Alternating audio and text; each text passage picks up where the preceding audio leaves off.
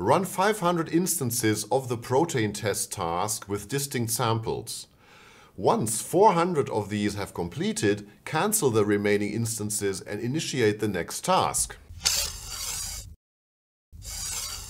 Hi, my name is Andreas Hense and this video is part of a series on BPMN and workflow patterns. Today we look at the cancelling partial join for multiple instance pattern. Within a given process instance, multiple concurrent instances of a task, say M, can be created. The required number of instances is known when the first task instance commences.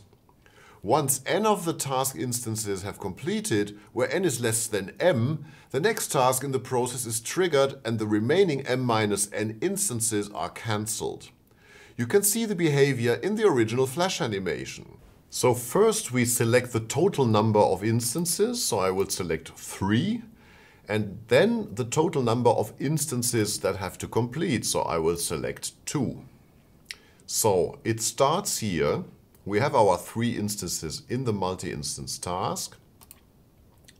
We complete 1, we complete 2, and then we are done. In BPMN, this can be modeled and automated using a multi-instance task with a completion condition. When we run the process, 5 instances are created, not 500 for obvious reasons.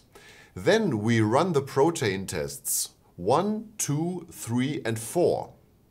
After the 4th one, the completion condition, which has been set to 4, evaluates to true. This causes the cancellation of the remaining instance of run protein test and the completion of the multi-instance task.